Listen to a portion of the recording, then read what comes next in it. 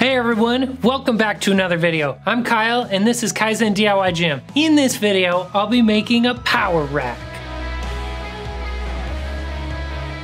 First of all, I gotta say thank you for watching this video. I hope you watched the whole thing. Second thing I need to say, don't build a power rack. It was crazy and expensive, and most people would be better off just purchasing a steel power rack. You can get a decent 2x2 on Amazon for around $300, and I've even seen some decent 3x3 options for less than $800. Those racks have the added benefit of being able to be sold on the secondary market when you're ready to upgrade. That being said, there are a handful of cases where building a rack makes sense. If you have access to free lumber, building's probably going to be cheaper than buying. Maybe you want specific features that aren't available on a purchasable rack. Perhaps you live in an area of the world where purchasing is just not an option, which that's what I experienced for the first time when I went to Costa Rica. Or maybe you want something that can be outdoors and withstand rain, sun, and snow. That's the plan for mine anyway. I've always loved the idea of being able to work out in the elements. Okay, for the full list of tools and materials, check the description of this video. Purchasing from those links helps to support the channel.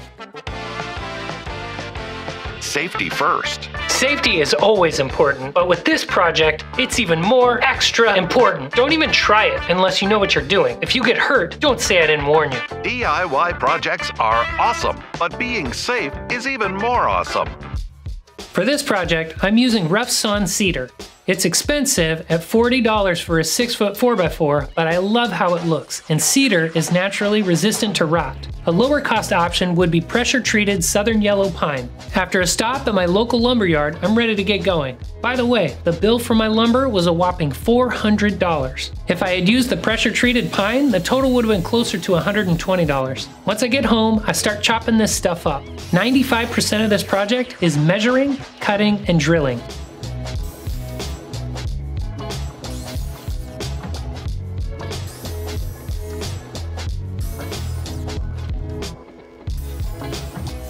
I'm using a Titan multi-grip pull-up bar at the top, so that's going to dictate the width of my power rack. I use that as a reference for my crossmember. Similar to my last few projects, I'll be using lap joints for this one, specifically half lap, because they will help with the stability of the rack.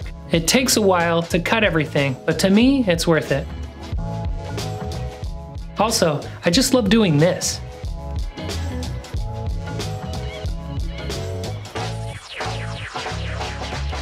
Once I have everything cut, I lay it all out to test how well the pieces fit together. The left side looks good. Time to lay out the right side. Yep, everything matches up perfectly. I'll be reinforcing the lap joints with some T brackets and L brackets. I need to drill an additional hole into each one. I do this with my drill press and a step bit. After doing that on all of them, I spray paint them black and let them dry. I only spray paint the front sides because the back sides will be against the cedar. Instead of using any sort of adjustable J-cups, I'll be using scrap pieces of 4x4 as my J-cups set to my preferred heights. I cut them to 9 inches and then mark the holes before drilling them out with my drill press. These 4x4s are thick, so you need a long bit to get all the way through. I'm using a 9/16 auger bit that's 8 inches long. I'll be bolting everything together, but before I do that, I need to pre-drill the holes for the bolts. I lay out the brackets and use a small drill bit to mark the holes, then go through with the auger bit. I clamp the joints together to make sure the holes line up on each piece. At this point, I'm out of daylight. Usually I'd be working in my garage, but it's currently full of appliances and trash from my kitchen remodel, so I've got to call it quits for the day. I resume work on the next day, though it's a little rainy, I'm able to make some decent progress. I finished drilling out the holes for the T brackets and L brackets. The one thing I didn't realize until I got to this step is that I need another crossmember for stability, but I don't have a piece long enough to span the width of the rack, and I don't want to spend another $30 on lumber, so I'm going to make do with what I have. The plan is to use this 49-inch long piece and cut out notches from the rear uprights for it to fit into. Okay, now it's time to start getting my J-cups ready. After measuring the heights on my basement power rack, I mark where the J-cups are going on my new rack. I'll be drilling out the actual holes with my drill press, so I'm basically using the 4x4s and my cordless drill to mark the holes. To make sure these are even, I clamp the uprights together and then mark both of them.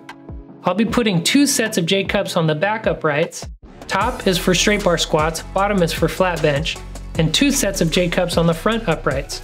The top ones are for squats with the Mars bar, and the bottom ones are for elevating the barbell to load weights for deadlifts. I prefer doing it this way over using a deadlift jack. After those holes are marked, I have a few more holes to mark before I start drilling out everything with the drill press. I clamp the 4 uprights together and mark the holes for the safeties. For these holes, I'm using a 1 3/8 inch spade bit.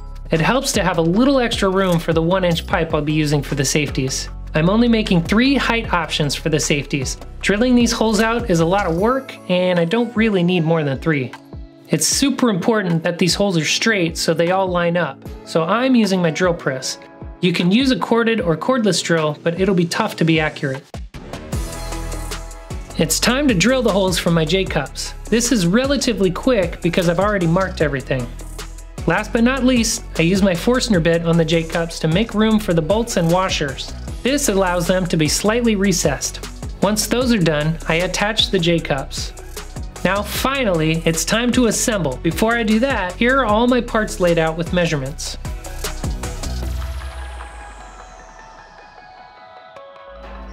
I'm using 1/2 inch hardware to assemble. This, plus the brackets, will ensure that the joints are reinforced well.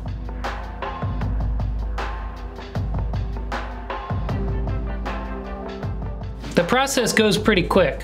I didn't pre-drill holes for the pull-up bar because I wasn't exactly sure where it was going to go. Now I'm ready for it. I line it up with the bolt from the corner bracket and drill the second hole. This part in particular should be done using the buddy system. It is difficult and sketchy doing this by yourself. I ended up resting one side on the tree while I got the other side upright. Not exactly safe, but I managed to put them together without getting injured.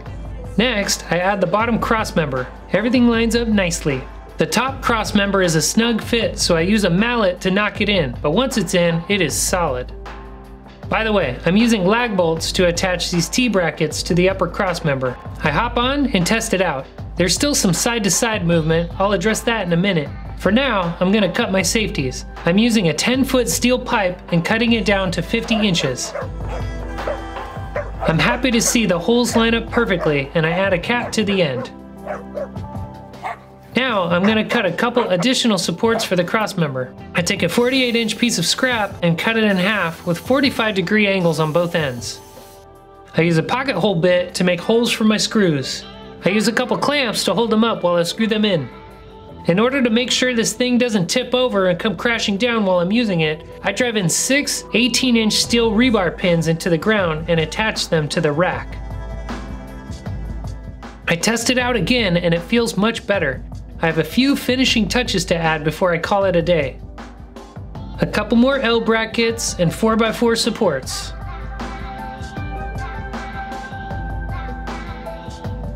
And I add some plate storage. And then some barbell storage. And a landmine. This thing is good to go for now. I can do all of the main lifts and some accessory landmine work all from the comfort of my own backyard. This is awesome.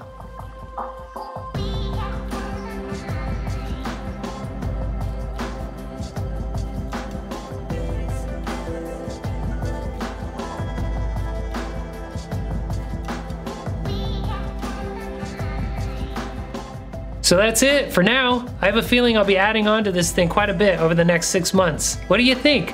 Let me know in the comments section below. And if you're not subscribed, go ahead and do it. You know you want to. Okay, thanks again for watching. Don't forget to like, comment, and subscribe.